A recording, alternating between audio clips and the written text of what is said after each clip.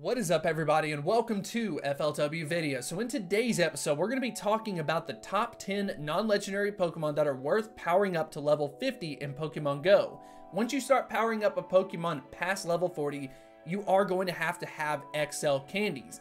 And of course, there are several ways to obtain XL candies, but when you have the conversation of non-legendary Pokemon versus legendary Pokemon, it becomes extremely expensive and very limited for legendary Pokemon. For example, you could get XL candies from walking your Pokemon, but with legendaries it requires 20 kilometers to get a single XL candy, so that's pretty much out of the options unless you cheat and use the fit or something like that. But regardless of that, you're going to have to use those legendaries and obtain them in raids.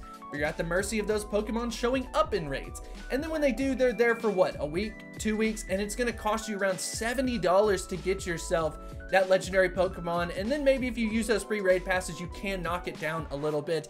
But the point in this video is legendary Pokemon, getting them powered up with XL candies up to level 50 is way more expensive than these non-legendary options. So this is gonna be kind of the budget, and maybe considering powering up these Pokemon up to level 50 instead of those legendaries and just keeping the legendaries at level 40. But anyways, I hope this video does provide a lot of value to you. If it does, make sure to hit that like button and subscribe. It takes a lot of effort to put this video together. And if you do enjoy it and want to see the second episode of this where I talk about legendary Pokemon, despite their costs, are easily worth it to power it up, definitely let me know in that comment section below. But without further ado, let's go ahead and get into the video.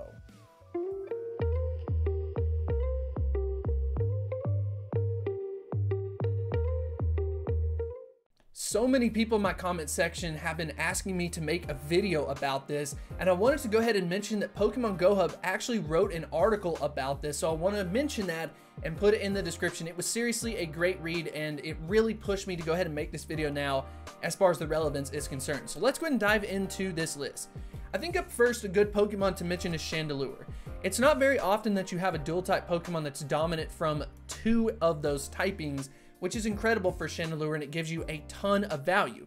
And just think about this. Maybe we haven't had access to Chandelure and getting XL candies yet, but once an event like Halloween comes around, you can bet that Chandelure is going to easily be one of the top featured Pokemon of an event like that.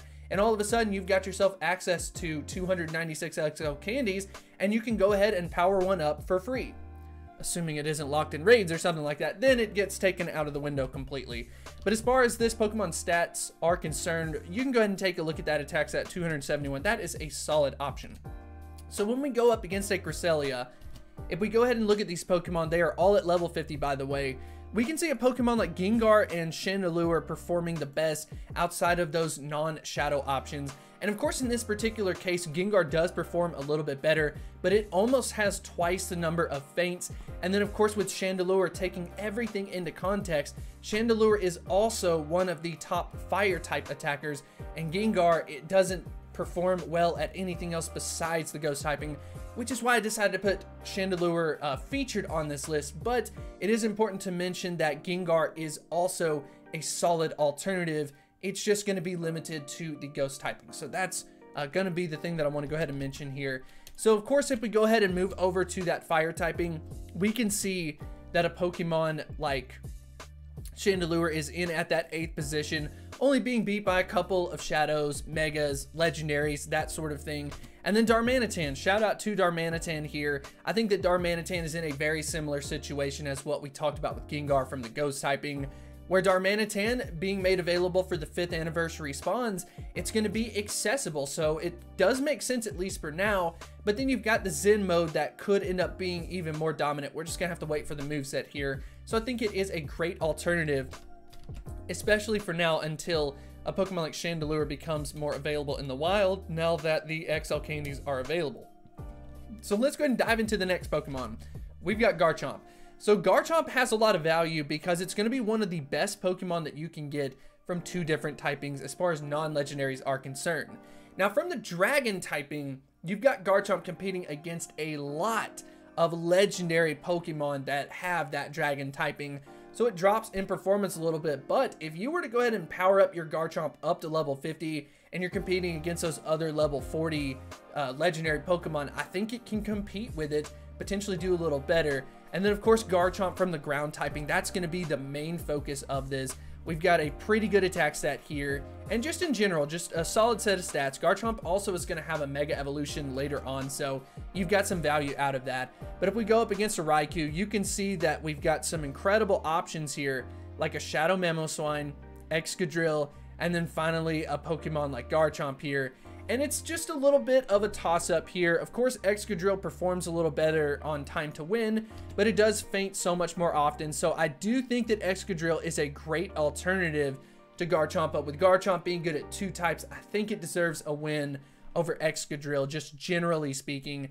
And then Shadow Mamoswine, also a bit of a shout out. We're going to be talking about Mamoswine very shortly.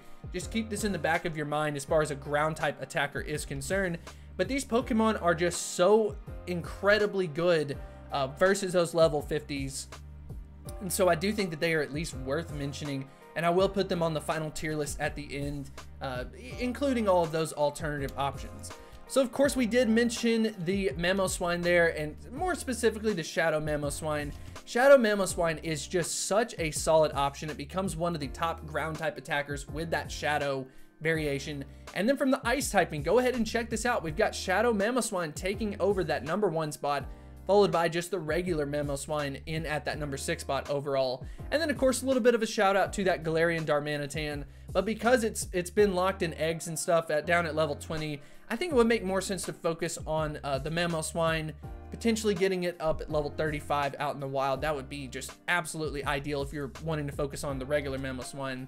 But then of course focusing on Shadow, it is pretty common as far as the raids are, or as far as the Team Rocket is concerned.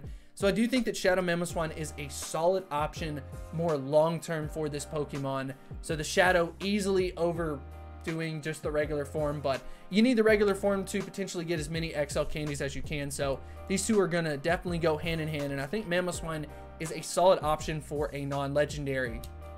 So of course we can go ahead and move on. We've got the Pokemon Rampardos. Now I haven't really heard much from Rampardos or really talked about this Pokemon in such a long time, it feels like. But if you check this out, that attack stat of 295 is easily the reason why we are talking about this Pokemon today. But of course, if you go ahead and check out Rampardos' performance, it's in at that #1 position, even taking over a Shadow Tyranitar. We will be talking about Shadow Tyranitar at the very end. I'll include it. Shadow Tyranitar is such a solid Pokemon from the rock typing and then also the dark typing, but it's technically not #1 from any particular type. It's solid though, so huge shout out to Shadow Tyranitar. I'm not going to feature it as a specific Pokemon because it doesn't get #1 in anything, but I do think it is worth mentioning. And then of course the regular Tyranitar down at the #7 will eventually get itself access to a Mega Evolution, so future value of this Mega or this Tyranitar is easily looking good. But as far as Rampardos is concerned, it's the #1 rock type attacker, and powering it up to level 50, you're going to get some major performance out of this Pokemon. And then we can go ahead and move on to a couple of them. I'm going to actually do both of these at once because they are super effective against some of the same types, so I think it makes a lot of sense to go ahead and talk about both of these here.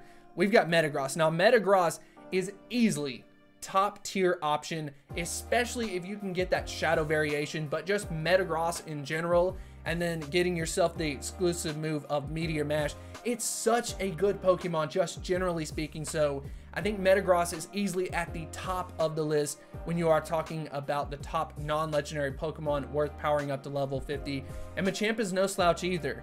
And of course with Machamp, competing against those fighting types, there's not a lot of fighting type legendary Pokemon in this game, so Machamp doesn't have too many things to compete against. Maybe something like a Mega Lucario at some point in time once that ends up getting added in. But if you go ahead and take a look at the raid performance versus a Regice, you can see that Shadow Metagross is in here, and then of course you got that Shadow Machamp. If you were to pick one, I think Shadow Machamp is going to be the better option compared to just the regular Machamp. It drops way too much in that performance. Unlike Metagross, you can see Metagross in here at that 11th position. And then of course you've got the Shadow Metagross in here at the #2. And then a bit of a shout out to Lucario here, because the Lucario regular form is beating the Shadow Machamp. So I'm really putting a heavy emphasis on Shadow Machamp out of the two. But of course, you need to get yourself access to the XL candy any way possible, and catching just those regular Machops is going to be a way to do it. And then of course, going up against Team Go Rocket, getting yourself that Shadow Machamp is easily going to be the way to go long term. I love having myself that Shadow Machamp, and I think it is a solid investment and is worth powering up to level 50. And then finally, we've got Roserade. Now, a little bit unfortunate situation. What ended up happening was I was over at PokeBattler.com, and I was going to run up against like a Swampert and do a couple of other things. And the website just kind of stopped working while I was working on making this video, which is a little bit unfortunate. So I can't showcase the raids to kind of back up this point, but I do want to go ahead and mention that Roserade is a very good option from the grass typing as well as the poison typing. It has some pretty good move sets as well to kind of pair up with it. And then if you go ahead and take a look at the relative ranking, the attack stat comparison, it's just good compared to those other types, especially that attack stat. And then the defense stat is looking pretty good as well. So Roserade does have some value because it's good from two different typings. Like I said, I couldn't showcase the raids because the website was just acting funny and messing up, but I wanted to make sure that Roserade at least got mentioned in this episode. So as far as the overall tier list is concerned, I wanted to go ahead and put this on the screen so you can kind of take a look, and of course take away a screenshot so you can kind of keep it in the back of your mind. These are going to be the top non-legendary options that are worth powering up to level 50, at least in my mind. You just kind of have to wait for an event, whether that's a community day, whether it's something themed, something like Halloween, for example, and then of course that being good for Chandelure. Any type of event that causes these Pokemon to spawn, I would really go hard, absolutely as hard as you can, to get as many XLs as you can to be able to power these up to level 50. But of course, I would love to know what you think about this in the comment section below. Was there a Pokemon that I missed that you think is worth mentioning? Of course, there are plenty alternatives, but is there just an absolute top option that I missed? Are there other ones that you are considering? Anything and everything, let me know what you think about this in the comment section below. And I will see you next time, but not without giving a huge shout out to the supporters over at Patreon. Thank you so much. We are gearing up for Pokemon Go Fest, coordinating raids. Very excited about that. We're talking Pokemon Go and of course so much more. So if you're interested in supporting the channel and connecting with other Pokemon Go players, make sure to check out the Patreon page in the description below, and I will see you next time.